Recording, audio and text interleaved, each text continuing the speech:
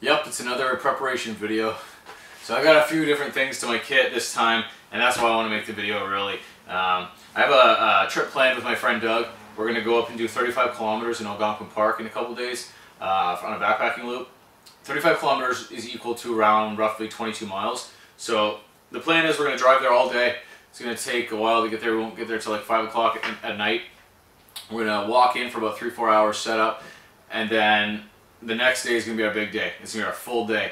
So we're going to hike that day all day, probably 8-9 hours, and then camp that night, and then just walk about 5 kilometers out to the car the next morning and leave. So this is an ideal weather backpacking trip, and that's why things are a bit different. So let's go through it. Clothes, first off.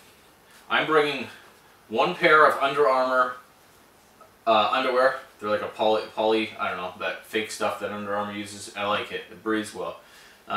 One thin merino hoodie. It's a Mountain Equipment Co-op brand. One pair of thick socks. Thicker hiking socks. That's all the clothes I'm bringing at all. Not including what's on my body. What I'm wearing is a polyester top, just a t-shirt, pair of thin, small, ankle-high merino socks. This isn't a first for me. I want to be able to dry my socks out and have thin socks. It seems like the ideal way to go. So that's what I'm wearing in another pair of Under Armour underwear. And these pants, which are a cotton poly blend or a cotton nylon blend, but they have the capability of zipping off into shorts. And on my last backpacking trip with Kyle in West Virginia, I was rolling my pants up so that I could wear them like shorts because I really needed the ventilation.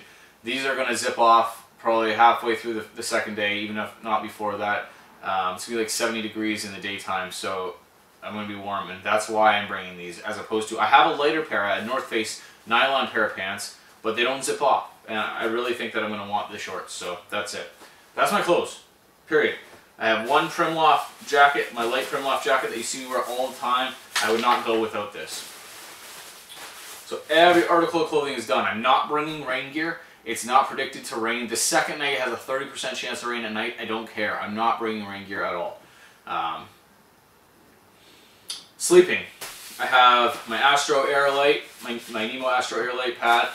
I'm gonna put everything in my gear list in the links in the description below, and I'm gonna put weights next to it this time. I've kind of actually been liking doing that, so researching it and documenting it. So I'm gonna put it there just in case anybody has any questions about it. Nemo Astro Airlight sleeping pad. For shelter, I'm bringing this small bag, a small nylon bag, and all it has in it is my 5-foot by 7-foot Bushcraft Outfitters MEST tarp. Very, very, very small. Compared to an Nalgene, it's a quarter the size. That's my shelter. I have an 8-foot Hank paracord wrapped around it, tying it together. Also in this bag, I have probably 20 feet of white paracord to hang my bear bag. And I have probably 20 feet of this reflected cord, smaller in diameter and way lighter than paracord, but this is the only piece I have, so that's why I'm bringing some paracord as well. So shelter is taken care of. Sleeping bag is going to be my +3 Celsius down bag, also from Mountain Equipment Co-op. I've used this a lot in the past.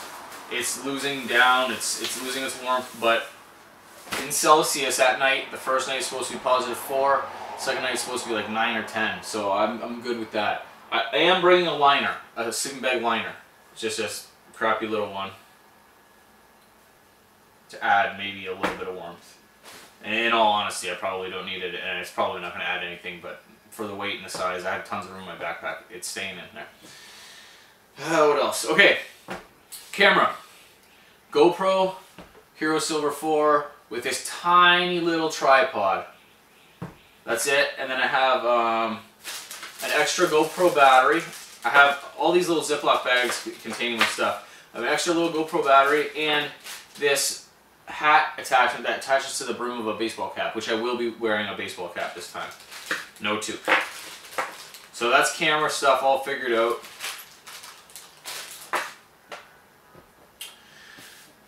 let's go through these little bags. So I have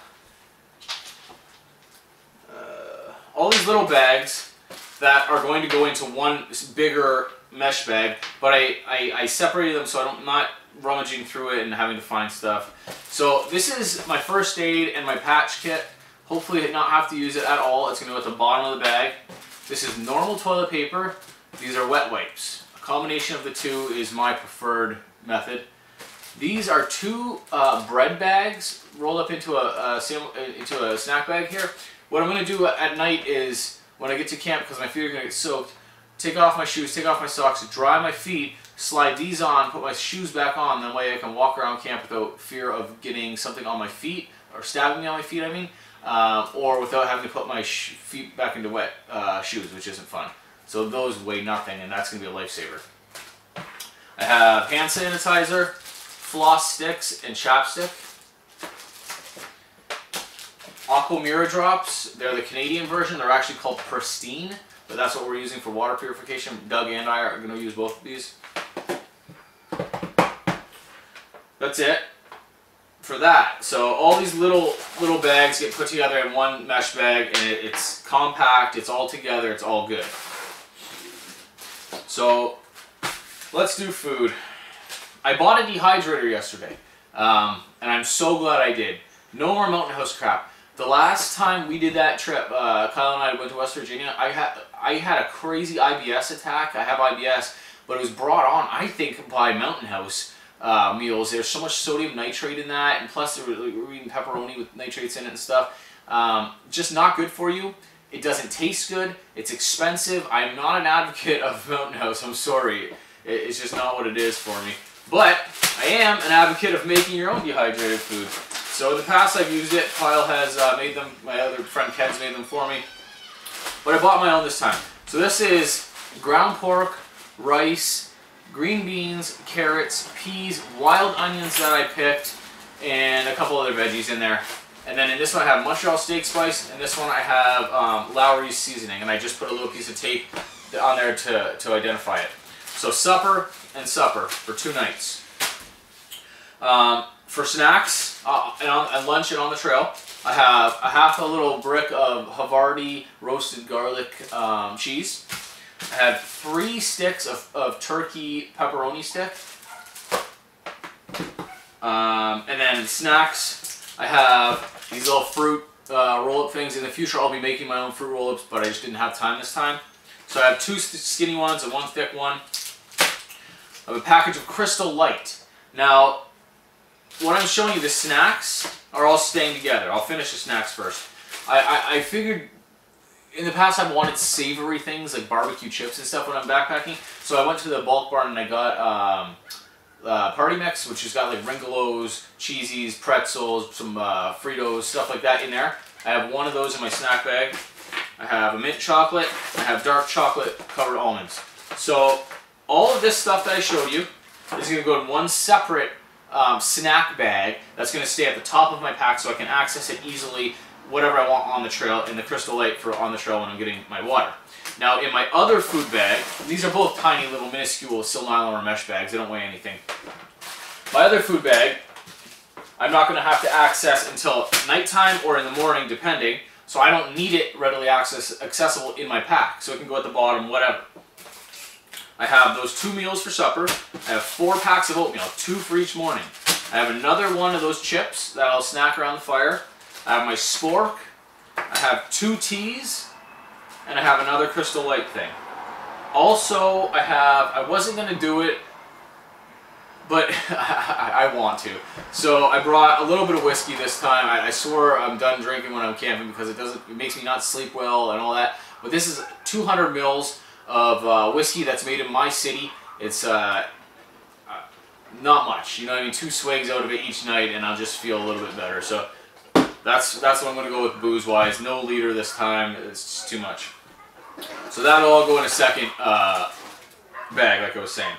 For water this time, I went with a Dasani 1 liter disposable water bottle as opposed to an Nalgene. I do have an Nalgene here. I'm not bringing it, but I put it in my bag for weight. Man, those dogs. Put it in my bag for weight to take up what I'm going to be using, which is a soft-sided platypus water bottle. I have also a headlamp, a tiny little book where I'm going to keep notes with a little small pencil. And this is new as well. So my cook kit. My pot has always been my titanium Snowpeak pot. It works well. But last time I used my pocket rocket, and while I liked having the idea of having my own stove and not relying on one of my camping partners to use their stove or fire, I didn't like carrying the canister. The canister is ridiculously heavy. If you use all of the fluid or fuel in the canister, you can't throw it away, you can't burn it, you have to carry it still. And if you don't use it all, you're carrying around unused fuel. So I'm going to go with the cat stove. It's old hat to a lot of people, but to me, I've never had one before that's worked well, and I think that was because of the windscreen. So in my titanium Snowpeak solo pot fits my whole cook kit. The lid can fit on it, and I just have a elastic band around the top to hold it all still in my pack. So my cook kit consists of a cat stove that I made with a hole punch. Everybody knows how to do that. A windscreen from my Etowah stove, which I did not like. And fuel for more than 4 days. But I'm not going for that long. I'm going to have extra fuel in case. This is denatured alcohol. It all fits in my stove, in my pot. And it's all good. And sorry, a small Bic lighter. And a couple other things that I'm going to be bringing. As always, my Reflectix with my blue foam pad.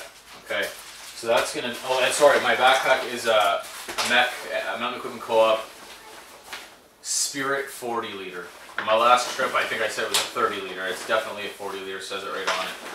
So again, packing. My Reflectix goes right on the back, and this time I'm not putting my sleeping bag in a compression sack. I found out by just testing it around here at home, I don't need to. I have more than enough room in my backpack this time because I'm going so lightweight that I don't need to put it in a compression sack to actually keep it a good size. So literally just stuffing it in to the bottom, and then the next thing I'll put in is the sleeping bag liner. Just again stuffing it in. So then from there on would be the sleeping pad, my MEST and my paracord will go in that bag, and the reflective cord as well will go in that bag. The reason I'm doing that is just so it all stays together. The bag's not necessary, but I figure if I have my whole shelter set up in one bag, it's easier. Oh, my food bags look like this now. So this is my supper bag that I can leave. It's a supper and breakfast bag that I can leave farther down in my pack. This is my snack bag that's going to stay on the top. This is all those little Ziploc odds and end bag that hopefully I don't have to use at all. So that can go in farther as well. And then after that, really, it's just the clothes that I'm bringing. My shirt, my underwear, and my socks are just going in loose. I'm not putting a white tractor bag liner in this time because I don't need it. It's not going to rain. My cook kit, and that's it. Oh, sorry, my trim lock, and that's it. So I have a ton of room. I'm going to put my food, my snack food, in the top. I'm going to put my notepad. I'm going to keep notes. I've been writing down good ideas and what works and stuff recently, so that's going in the top in the little zipper part, as well as my headlamp. And that's it for that. The Aquamira drops, the Pristine drops, are going in this front pouch. Easy access. Zip it up. My GoPro is going to be my hand most of the time, but until then it's just getting slid down in the front. My water's on the side, and then just for sake of weighing and all that stuff, this is going to, my Nalgene is going to go on this side, but this is where my platypus soft water bottle is going to go. It's also 1 liter, so it'll be around the same weight. It'll be a lesser weight because it's not as heavy as an Nalgene. Just last thing, shoes are my Montreal trail runners. Again, these are tried and true for me now, so they're all banged up and dirty, but they're no worse for wear. Full mesh on the top. The soles have this like almost water repelling bottom, which I really like. The tops get soaked, but the bottoms seem to stay relatively dry. They dry easy, they come in and out easy, which is important. I'll be drying these every day. 1 hiking pole. This is a McKinley hiking pole. My sunglasses, and just a baseball hat. So here's a look at our route. Coming in off Highway 60, here's the trailhead. We walk 3.8 clicks to that marker, down half to the 6.9 clicks, so we're walking about roughly 8 kilometers. We're going to camp on the east side of Provoking Lake, preferably the last site of Provoking Lake. The next day in the morning, we're going to get up, hike down here, all the way here, boom, boom, boom, boom, boom, back up to Provoking Lake, camp on the west side of Provoking Lake that night, and then in the next morning we just have like a 5-kilometer jaunt back to the car, and we're out. So I just got back from the vet with Scout. He had to go for his annual checkup and annual robbery for me. But when I was there, I decided to bring my backpack. I weighed everything separately, but I wanted to know the exact weight of everything. Backpack, food, water, everything all in. It weighs up at 17.21 pounds. And I am ecstatic about that. I've never had a bag this light. The trail we're doing is moderate to extreme, up, down, lots of stuff like that, so a light bag is really good. I'm pumped, man. I can't wait. So, hope you guys enjoyed this video. Maybe you learned something. Stay tuned. There will be a video for the trip. Thanks for watching. I'm making a video! I know! Oh, okay.